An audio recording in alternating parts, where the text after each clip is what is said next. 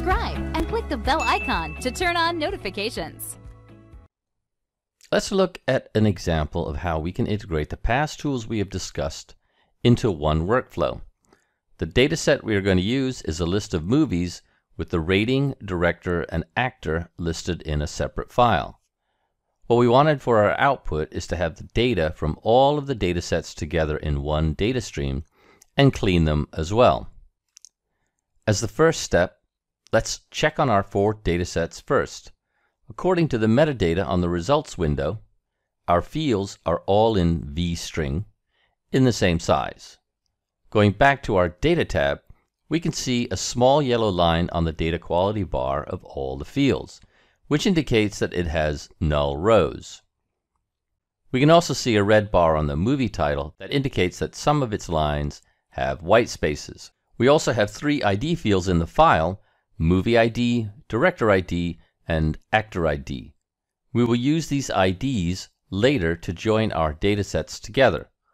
Let's combine the movie title fields and the ratings first. Add a Join tool to the canvas from the Join toolset. Connect the movie's title into the left input actor, while the ratings will be on the right. Configure the Join tool to join by specific field, since we have IDs on both datasets. Then, set the left field to Movie ID and the right Join field to Title ID. On the Embedded Select window, let's select the Title ID field, then run the workflow. The connection progress shows us that we have joined 46 records on the J output anchor. But there were also 10 records on the left output anchor that were not matched by Movie ID. This means that the ratings for these movies are not available on the ratings file. Look at the L output anchor. We have 6 rows that are null and 4 that have data. We wanted to put those 4 rows back into our data stream and disregard the nulls. What we need to do is add a filter tool, connect it to the left anchor, then configure it as a basic filter wherein Movie ID is not null. Run the workflow to check our progress. We have now successfully removed the null rows, so let's mark this data since its ratings are not available. This will make a future QA easier if we are looking at missing outputs. On a new Formula tool, add a column called Rating, then set it as a data type VW string that's 255 in size. For its value, set it as the text not available enclosed in quotes. Now that we have it marked, let's add a union tool to put this data back to our current data stream. Connect the output anchor of the Formula tool into the input of the union tool. Do the same for the J anchor. You can check if the fields are aligned by looking at the Manually Configure Fields output columns list. Let's run the workflow again to see if we have done it correctly. In the output window, looking at the far right of the dataset, we now have the rating, where the lines that did not join earlier have been included with the mark Not Available. Now let's connect the director names to the dataset. There is only one director ID per line, so we can use the Join tool to match it by director ID. On a new Join tool, connect the output anchor of the Union tool into the left input anchor of the Join tool. Then, connect the director input data to the right input anchor. Once done, configure it to join by specific fields using the director ID column. As we can see on the Embedded Select window, there is a duplicate field on the output. We can remove it by clicking on Options, then click on Deselect Duplicate Fields, then push the field Director Name to the bottom of the Director ID on the list by selecting the field, then clicking the arrow up 4 times. Once that is done, run the workflow again. We now have 3 of our datasets available. Let's add the final one. The actor ID of the dataset has been concatenated per movie. So, this time we can't rely on the Join tool, but instead we're using the Find and Replace tool. Drag a Find and Replace tool into the canvas. The left input anchor will be from the J output anchor of the earlier Join tool, while the right input will be from the actor's dataset. We will now configure the tool to look for any instance of the actor's ID and replace them with the specific actor name. To do so, set the find method to any part of field, set the find within field to actor's ID, then set the find value to actor ID of the right input. Then, for the replace, choose replace found text with value, then set this to actor name. Enable the replace multiple found items. Run the workflow if you are done. Looking at the actor's ID field, we now have replaced the ID with the value of each actor's name. Since we are using the full name for the directors and actors, let's ensure that these fields are in the correct title case. Add a multi-field formula into the canvas. Then connect the output of the Find Replace tool to the input of the multi-field. In configuring the tool, select the field Director Name and Actor's ID on the list.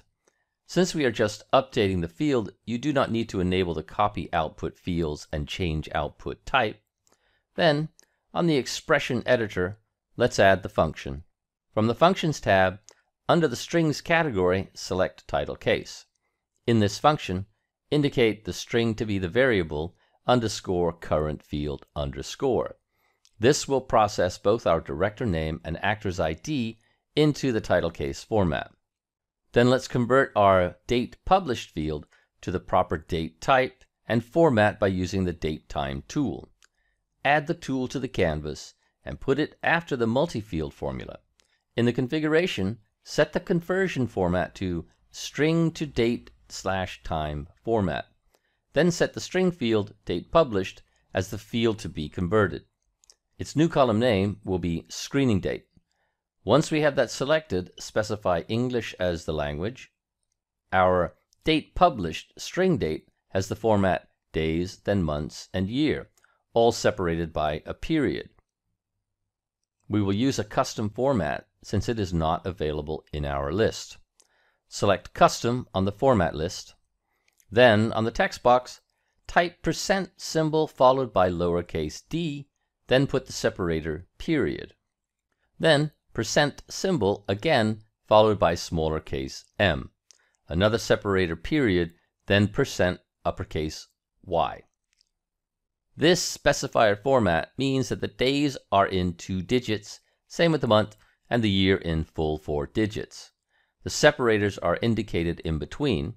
You can check if you have created the correct format by looking at the example below. The example should match the format that you have indicated, while the output will be in the designer ISO date format of year-month-day. We still have an unformatted field in our dataset, which is the movie title. We will need to trim some of its white space, as indicated by the red triangle above the cells that has white space. To do so, add a formula tool to the canvas. Set the column as Movie Title, then, on the Expression Editor, add the Trim function. Specify the string to be cleansed as Movie Title. Then run the workflow to check our progress. Now we have no white space left, as proven by our data quality indicator bar, which is now all in green.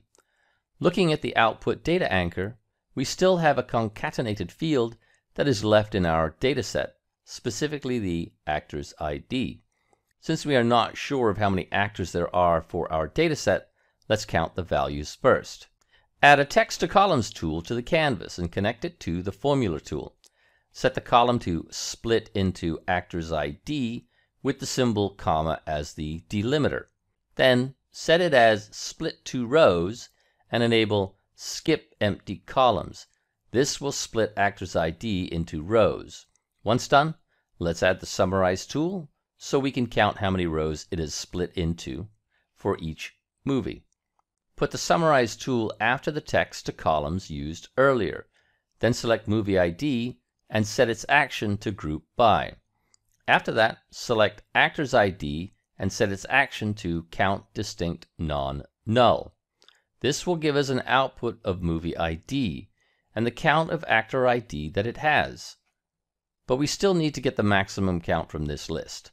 To do so, add a new Summarize tool, then using the Count Distinct _Actors ID field, set the action to Max, and run the workflow.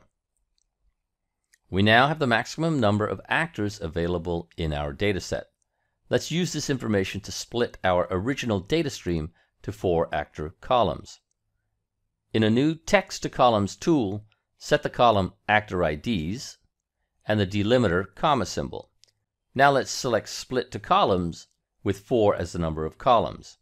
Let's leave extra characters in the last column and use the word actors as the output root name. Once done, run the workflow. Since we have completed our cleansing and blending process, we can now remove the extra columns that we don't need anymore. In the Select tool, deselect the Director's ID, Actor's ID, and Date Published. Then move the Actors 1 to Actors 4 below the Director name. Once done, we can now save this output to our desired path and format via the Output Data tool.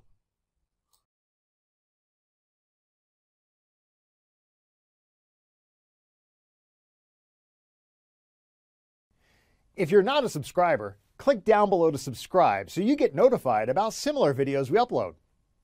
To get 4 free courses in Excel, QuickBooks, Microsoft Project, and Photoshop, click over there. And click over there to see more videos from Simon Says It.